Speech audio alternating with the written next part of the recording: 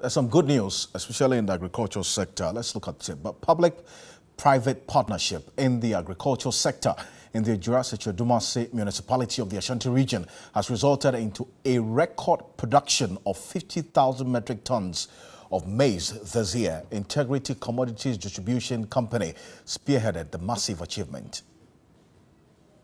Integrity Commodities Distribution Company ventured into the agriculture sector in 2014 as a distributor of fertilizers and other agrochemicals. The company also provides improved seeds to outgrower maize farmers to step up maize cultivation. Integrity Commodity is into distribution of agro inputs. Hybrid seeds, chemicals and fertilizers, to farmers. We also run an outgrower scheme where we support about over 6,000 farmers doing close to 15,000 acres of both rice and maize.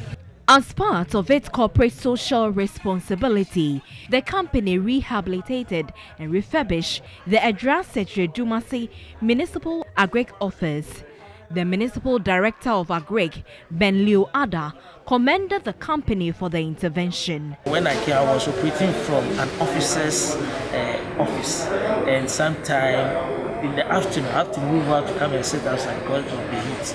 But with this renovation and the well-finished office, I think it will help me to work better. The CEO of Integrity Commodities expressed the company's determination to support agricultural sector.